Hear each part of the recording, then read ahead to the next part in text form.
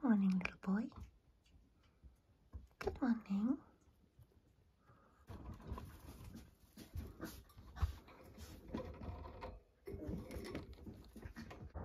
Cool, it's been blinking cold. Look, ice. What silly sausage. I didn't put my geraniums in before the frost. I'll have to put them in now. I've just done the compost. Just sorted out the churkins. And now I'm going to cut some greenery for the little spare room. Something is living. Can you see there's a hole there? Something is living in my greenhouse. I wonder what it is. It's probably a rat.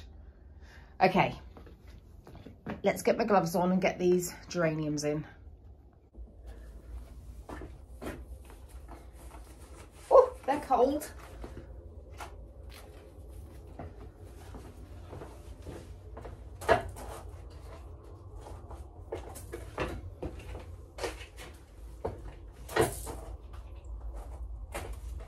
Hopefully they'll survive enough for me to take cuttings from. Ooh! Gold! Gold and heavy! It's only -2, it's not that cold. Can you hear those planes? They're so loud when it's cold. I've emptied the bins, got in the recycling bins, clipped some greenery, fed the chickens, just taking them some fresh water, and yeah, feeling slightly ahead of the game for once. It's freezing. There you go, Macy. I put all of these wood chips down for them, and what they've done is they've scratched them all out of that corner and brought them all down to this end. So when I get back, I'll have to rake them.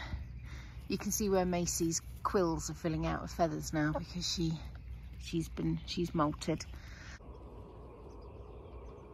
I doubt if my phone will pick it up because it's probably amplifying mechanical noises, but in the tree over there are so many birds.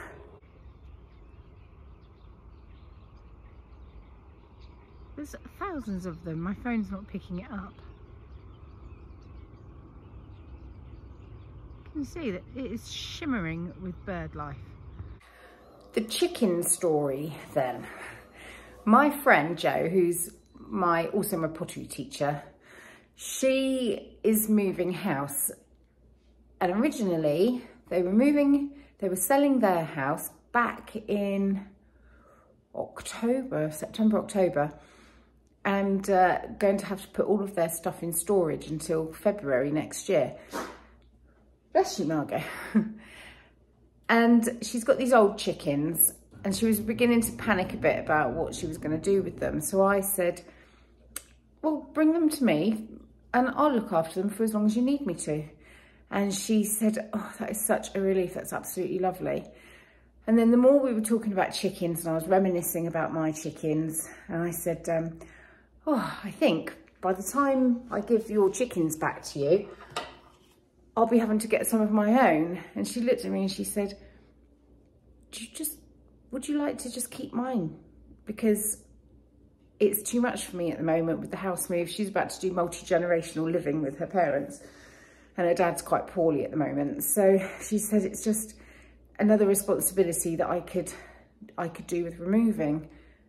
And I said, I can't take your entire coop. I mean, I'll take your birds because they've probably not got much life left in them, but I can't take your setup. It's incredible. This setup is from Omelette. It's quite old now, but it's a really big coop, and it's got this rather substantial run. And when we're out of lockdown, I shall be putting up some fencing so that they can have a bigger area to roam in. And anyway, she said, yeah, just have it. It will be such a massive weight off my mind. I can't believe how lucky I am. How brilliant. I've got these gorgeous hens and this lovely setup, really jewel-worthy setup. And I don't have to give it back. And Jo feels like she's hit the jackpot because she knows how much I love the chickens. She doesn't have to worry about them anymore, and it's just a weight off her shoulders. So talk about a win-win. The little bedroom is done for now. So that's spare sheets for when Naomi comes, because there's going to be a swap around on Monday. My new baubles, tied up with silk ribbons.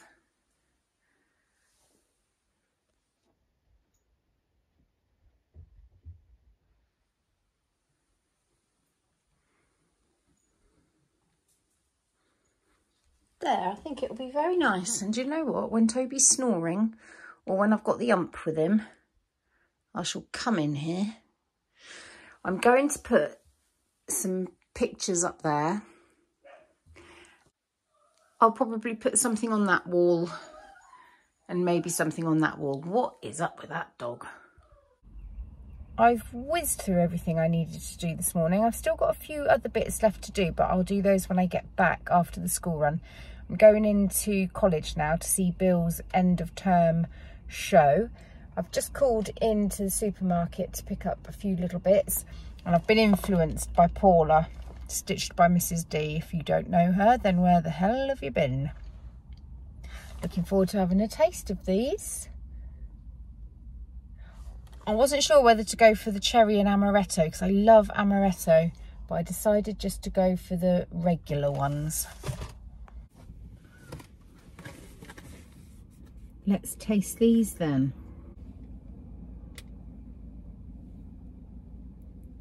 Oh, smells good.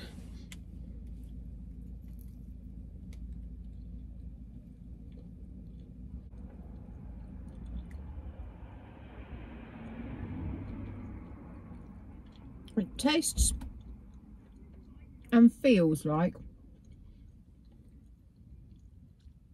flavoured lard.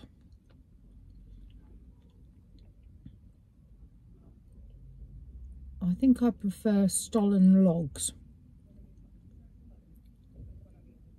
I bought 2 packets of these because I was sure I'd like them. Wilf won't eat them because they've got raisins in and they'll make his teeth shrivel. Ted will eat them. Bill probably won't. Toby might. I don't think I will.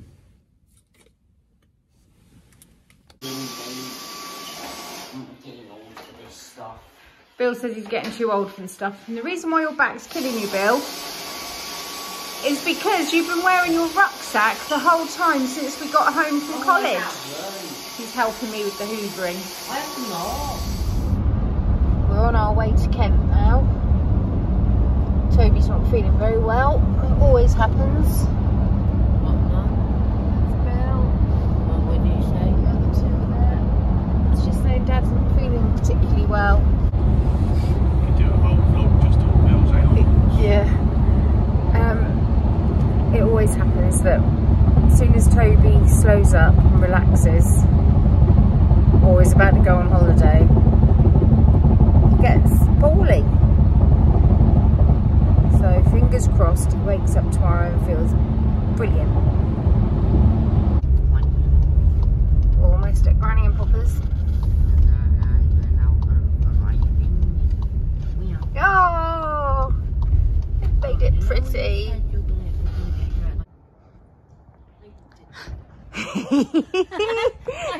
Oh, look at you with your glass of wine.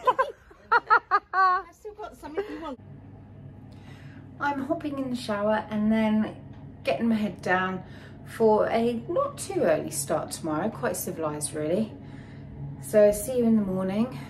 Tomorrow's vlog will be really short because we're just going to be on the road all the time. Yeah, I can't imagine what I would film. I'll film something though. See you tomorrow. Bye.